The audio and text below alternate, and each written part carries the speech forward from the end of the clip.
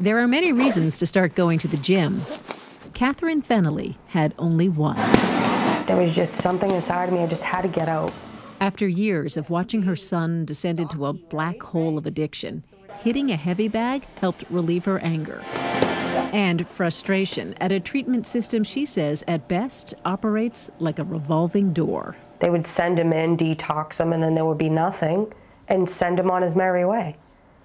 Well, they didn't do anything but just get him over the hump. Because he went right back to using. Right back. She says her son Paul started using drugs as a teenager and, like many others swept into the opioid crisis, went from prescription pills to a cheaper and deadlier alternative, heroin.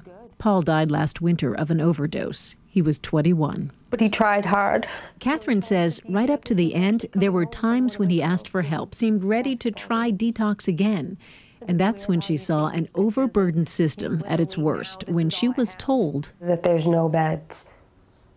There's nothing out there. And they literally handed me a paper with a list of detoxes to call. And did you? Yeah. And what was the response when you called the detoxes? We have no beds. The same thing they just did. And that's what I'm saying. I'm like, this system's so broken. But right now, we're pretty full. This detox in Boston, like others across the Commonwealth, is almost always full. People seeking treatment are turned away. Is the system broken? There are parts of the system that are broken.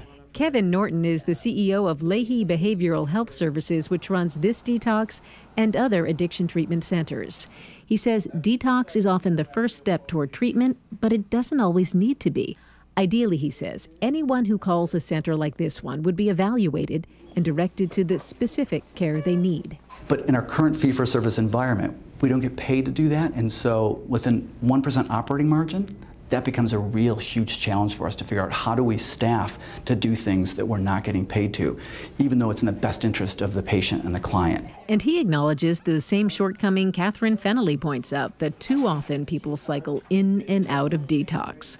What's needed, he says, aren't necessarily more detox beds, but more slots for people ready for the next step, longer-term treatment that ideally leads to recovery. 1, 2, 1, 2. Catherine could not save her son. Fire it out, fire it out. But she is doing this, opening up her weekly workouts to others who are experiencing the fear and frustration. Breathe, breathe, breathe, breathe, breathe.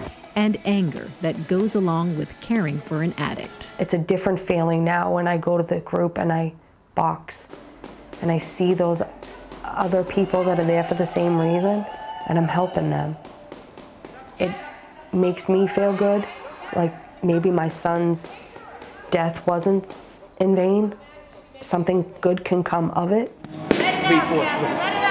Stephanie Leyden, WGBH News.